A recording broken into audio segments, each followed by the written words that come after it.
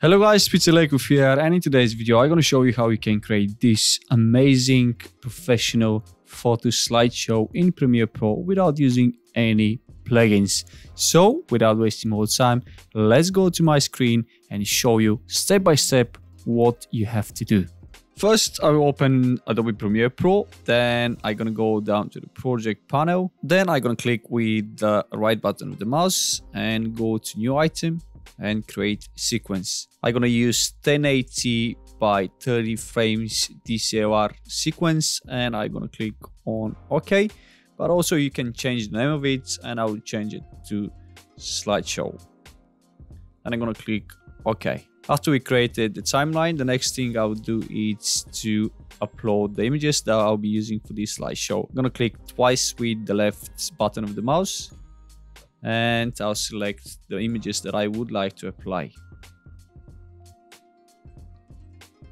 Once you select them, you click on open, and this will upload them to your project panel.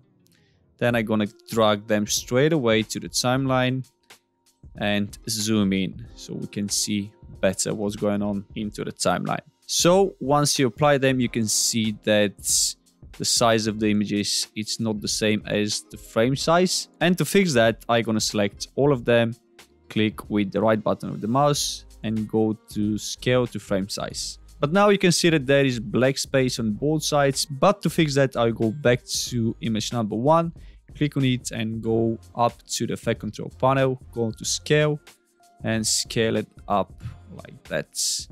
And unfortunately, we have to go to all of the images individually so we can scale them up to the right frame size like that.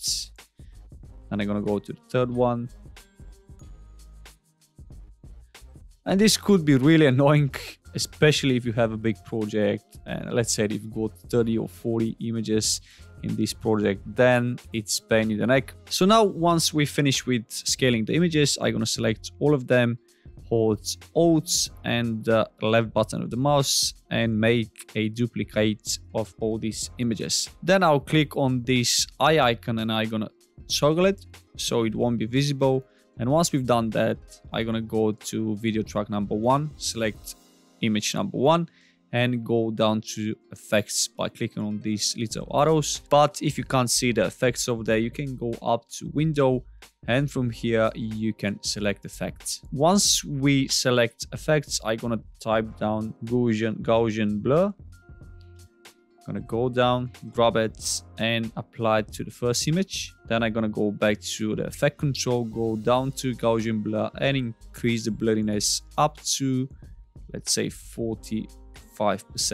Then I'm gonna go back to the effect control panel and type down noise. I'm gonna grab the noise and grain effects and also apply it. Then I'm gonna increase to, let's say, 4%. And once we've done with this, I'm gonna again select the image, go select the Gaussian blur and noise, press Ctrl and C, select all these 3 images and press Ctrl and V. So like that, instead doing it individually for every image, we applied it at the same time to the rest of those images, which saves time. So once we've done that, I'm gonna untoggle the track output and go back to video track number 2, select the first image, and now we're gonna scale down the image so we can see the blurry background behind it. To scale down the image, you can go up to effect control and up to motion, and from there to scale. Then I'm gonna scale it down just like that, and I'll create a keyframe. Then I'm gonna go a little bit backwards and scale it further down like that. Once we've done that, I'm gonna select the first keyframe, right button of the mouse, and then I'm gonna select ease in. Then I'm gonna grab the second keyframe and ease out. After that, I'm gonna move the first keyframe to the end of the photo and the second keyframe to the beginning of the photo. And by creating those keyframes, we get this smooth animation, which looks pretty cool.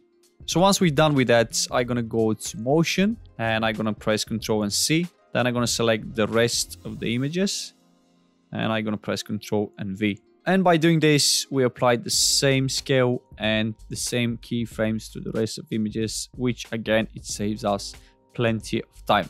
The next step will be to create white frame around the images, and to do this I'm gonna go back to the effect control panel and type down radio shadow. So I'm gonna click on it and drag it to the first image into the second video track. So I'm gonna scroll down and go to radio shadow, and from here I'm gonna change the color from black to white, and then I'm gonna go to opacity and push it up to 100%. But as you can see right now we've got only a white background on the both sides, and to change that I'm gonna go and click on Resize Layer, and by clicking on it we're gonna have a white background to the whole image. So now it's uneven and we have to even up. So I'm gonna go to projection distance and make it down to, let's say, 4. Then I'm gonna go to the light source and move this to the right.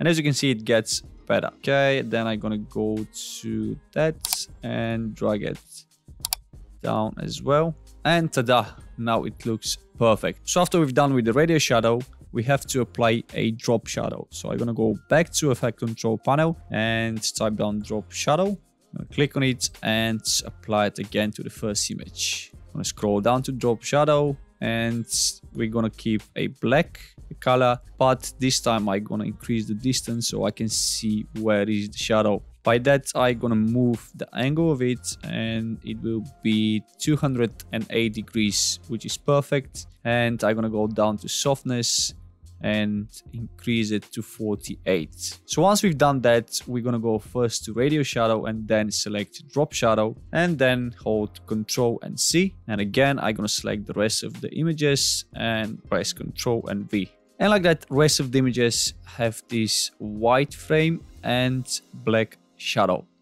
It looks already really cool, but I want to make it even better. And to do this, I'm gonna go back to the effect control panel and type down 3D. I'm gonna go and select the basic 3D, and I'm gonna apply it to the first image. And I'm gonna move the cursor around 3 seconds and 15 frames.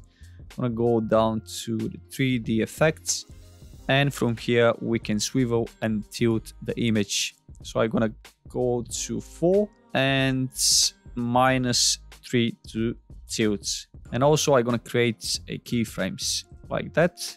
I'm gonna select both of them, click with the right button of the mouse and ease in. Then I'm gonna move the cursor backwards, and this time it's gonna be -3 to swivel and 4 for tilt. So that's gonna be our second keyframes, which I'm gonna ease out. Then I'm gonna grab them and move them to the beginning of the image, and also I'm gonna grab the first keyframes and move them to the end of the image. So we can create this 3D animation, which looks amazing for this slideshow. So to apply to the rest of the images, we're gonna do exactly the same that we've been doing in the last few minutes. I'm gonna select basic 3D, Ctrl and C, and then I'm gonna select the rest of the images and Ctrl and V. And like that, we have applied the 3D effects to all of the images. Now, after we apply the 3D effects, it won't be a slideshow if we don't apply the slide effect. So to do this, I'm gonna go back to the effect control and type down slides. From there, I'm gonna go to video transition and find the slide effects and apply it to the second video track, and then I'm gonna grab it again and apply it to the first video track. So make sure that you apply the slide effects on both images. I'm gonna do exactly the same with the rest of the images like that. And once we apply the effects, we can click on it, and from over there you can see that there is a small arrows. We can change the angle of the effect. So for example, if I click this little arrow over there, it will come from north to south. And I'm gonna do the same with the second slide effect onto the second image. So once we have applied the slide effects, let's see what we've done. And with that, I'll conclude this video. If you want to see more tutorials in Premiere Pro, you can check the videos at the end of this one. I hope you enjoyed, and if you did so, hit that like and subscribe button so you can help my channel with the YouTube algorithm. Thank you for watching, and I'll see you next time.